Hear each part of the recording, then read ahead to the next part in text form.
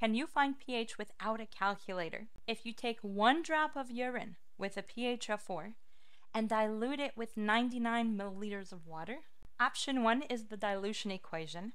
Molarity concentrated times volume concentrated equals molarity dilute times volume dilute, where pH 4 tells me the initial H+ concentration is equal to 1 times 10 to the minus 4 with a volume of 1 milliliter, and the final volume is 100 milliliters, 99 plus 1.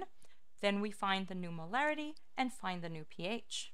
Option 2 is less math, more logic. If every pH unit is a change in concentration of 10, and we are taking 1 drop of pH 4 and diluting it to 100th of the initial concentration, I expect my new pH to be more dilute by 2 units, meaning it goes up by 2, for a new pH of 6. For even more practice on pH and buffers without a calculator, just comment worksheet below.